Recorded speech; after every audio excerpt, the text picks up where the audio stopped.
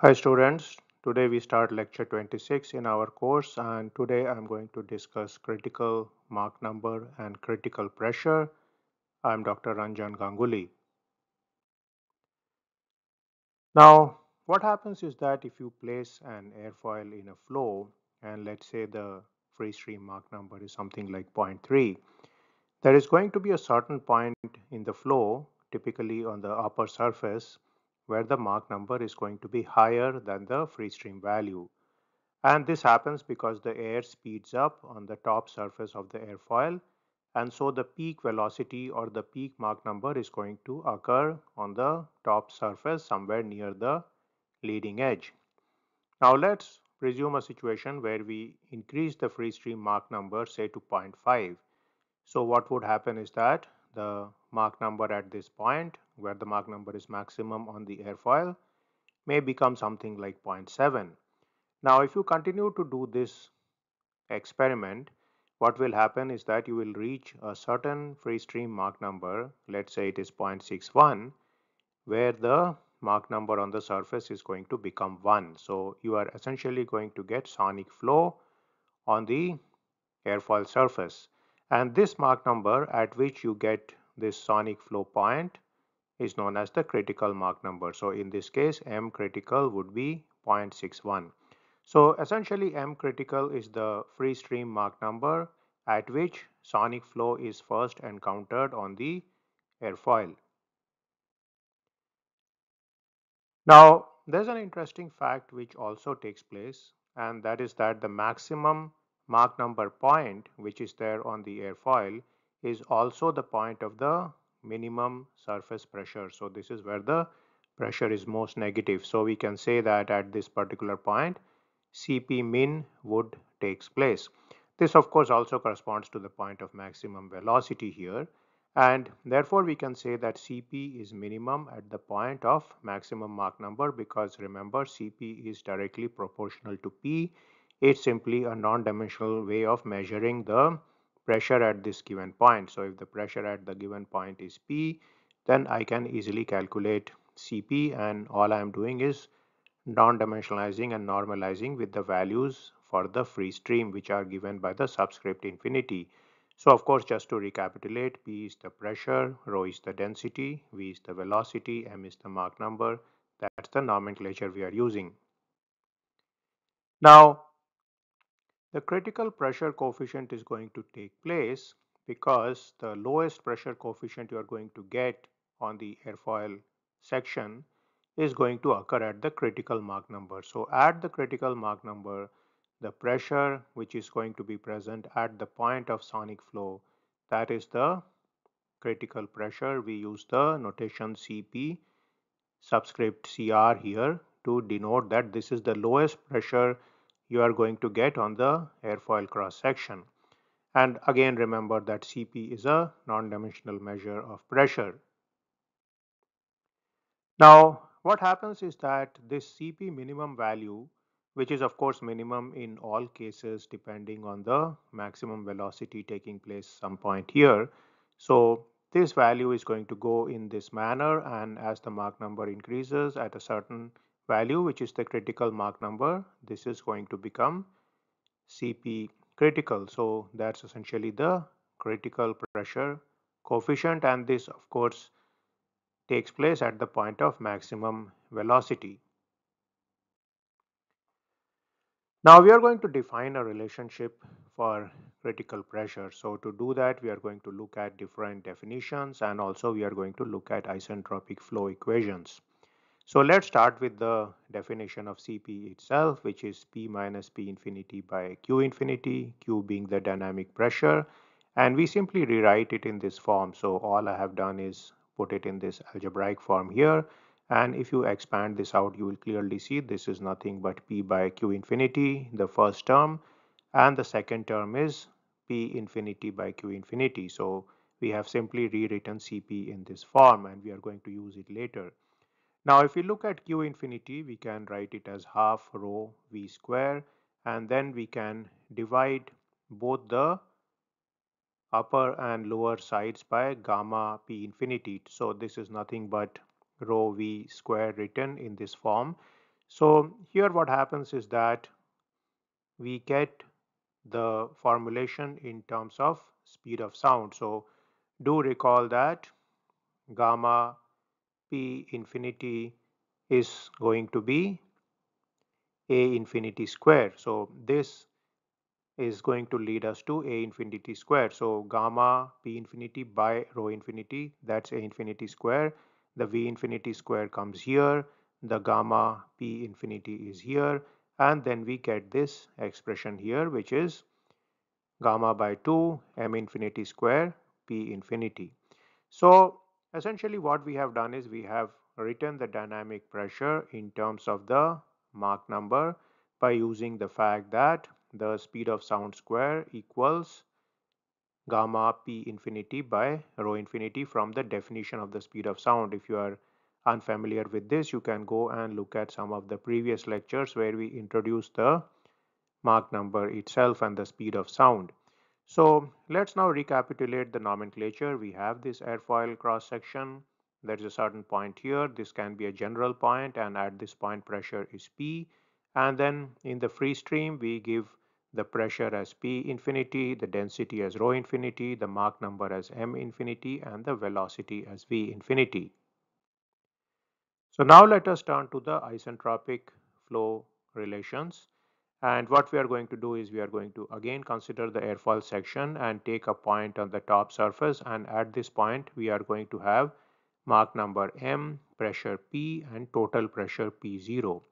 So essentially for this particular point I can write the isentropic flow relation like this, that is P0 by P is this value 1 plus gamma minus 1 by 2 m squared to the power gamma by gamma minus 1. And similarly, if I were to look at what is going on in the free stream, there is going to be a P infinity pressure in the free stream, and there is also going to be a total pressure P0 in the free stream.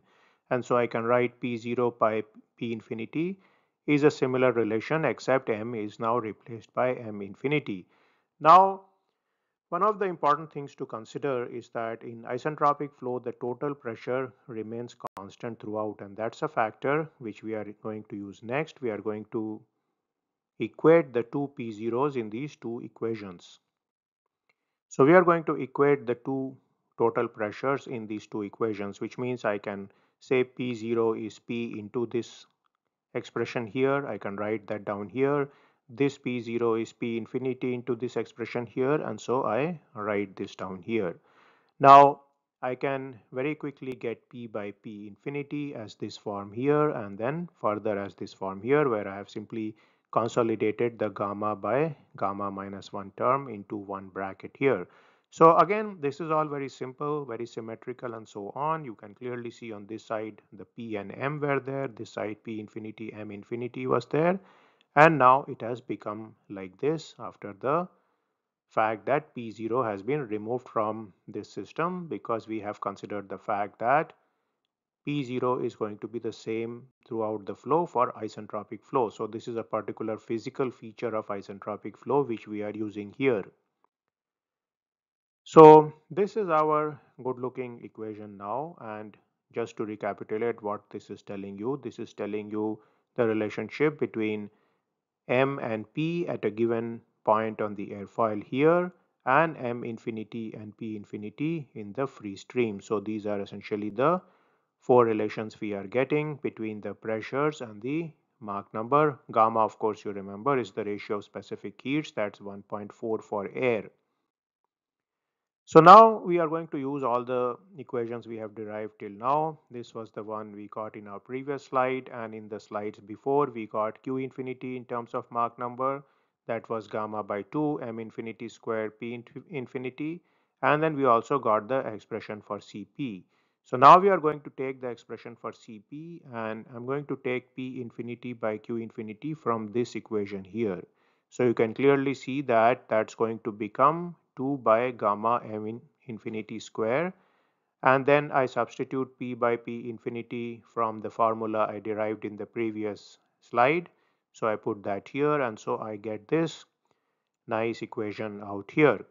Now this equation is pretty good. It relates the Cp value to the free stream Mach number and the Mach number at that given point we were dealing with. So essentially it's the pressure coefficient at that particular point we were considering on the top surface of the airfoil.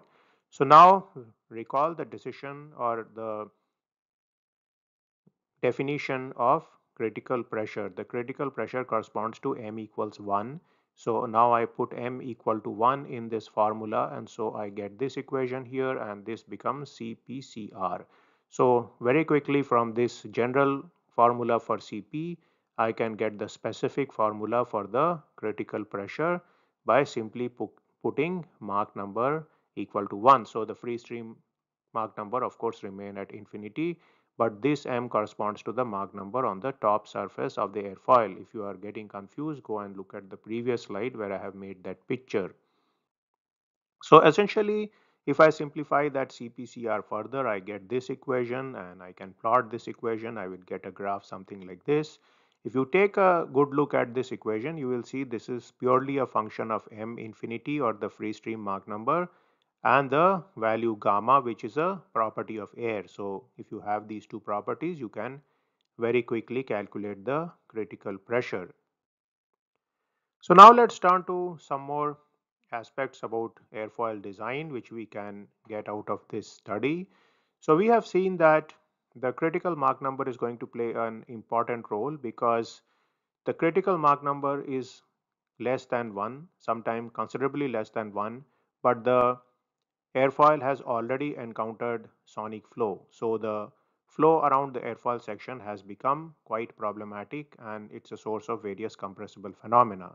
So what happens is that we would essentially prefer airfoils where the critical Mach number is high, especially if you are using these airfoils in high Mach number regions or in transonic flow regions. So it's been found that thin airfoils have higher critical Mach number, which I've shown here. For example, in this airfoil, M reaches 1 at a critical Mach number of 0.7, but if I have a thick airfoil like this, M reaches 1 at a critical Mach number of zero point 0.6. So these are just illustrative numbers to show you this fact qualitatively. Now, why this happens is because there is much more flow expansion in thick airfoils because of the large camber and the thickness involved here, and therefore there is going to be a higher velocity on the top surface. And thin airfoils are of course relatively thin, so it's much more likely that the flow expansion is going to be less, and so you're going to get higher critical Mach number values. Now, there's one more way to actually delay the onset of various compressible phenomena, and that is to sweep the blade. So to illustrate that, let's first start with the straight wing. So this is a straight wing. I have an airfoil section in flow, and so the airfoil is going to see V infinity as the incoming velocity, and there is of course going to be a critical Mach number associated with this particular flow and this airfoil, and so that is, let's say, MCR. Now, what if we were to sweep the blade? So you will see many blades have a swept design like this. So let's say we have swept it by some angle theta. Then what happens is that the airfoil actually sees a velocity given by V effective, and that is V infinity cos theta. So from front the velocity is coming as V infinity, but there is a component here V infinity cos theta which we get from trigonometry, and the airfoil actually sees this diminished velocity. So this is certainly advantageous to the airfoil cross section because the flow field may be at a higher velocity, but the airfoil is seeing a lower velocity. So in this case, I have taken three angles, for example, 30 degree, 45 degree, 60 degree, and correspondingly I have obtained the velocities V infinity cos theta. So you can see these velocities here, and you can see that as I sweep back more and more, the velocity component which the airfoil sees is going to be lesser and lesser. So this is a huge advantage in terms of the high speed flight.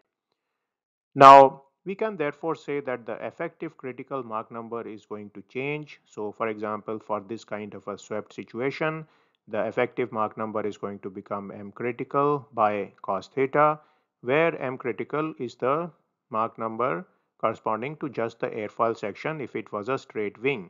So for example, if M critical is 0.7 for the airfoil section for a straight wing, the effective critical Mach number becomes zero point 0.7 by cos 30 if I have 30-degree sweep. That is 0.808 for the swept wing. So essentially it has become much more. So now I can fly at a much higher speed and still not have compressibility effects happening on the wing actually there. So that's something which is very advantageous. So today we discuss some important concepts. Let's try to summarize these things. The first important fact, of course, is the critical Mach number is the free stream Mach number at which sonic flow first takes place at one point on the airfoil surface. So this Mach number does represent the capacity of the airfoil section to handle high speed flow.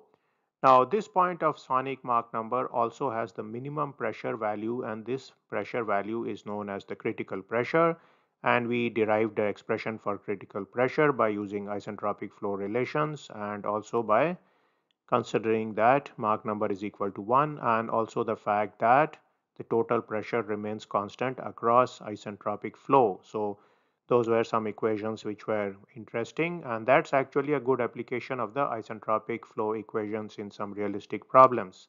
Now we saw that critical Mach number can be increased, and this is possible if we take thin airfoil sections. These will naturally have a higher critical Mach number, and also if we sweep the wing, we further increase the critical Mach number, or I should say the effective critical Mach number. So if you were to combine these two facts, that is you use thin airfoil sections specially designed for example for high speed flow such as supercritical airfoils or things like that, then you are going to increase your critical Mach number, and also if you were to sweep your wings, then you can fly at faster speeds without encountering the deleterious effects of compressibility.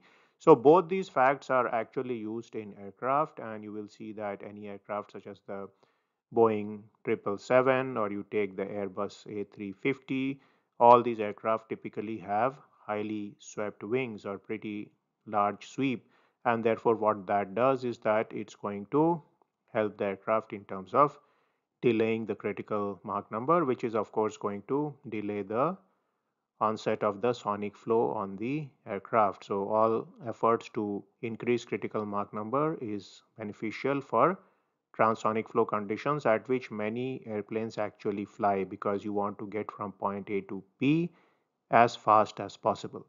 So I'll end this video here. I will see you in a video sometime soon. See you then.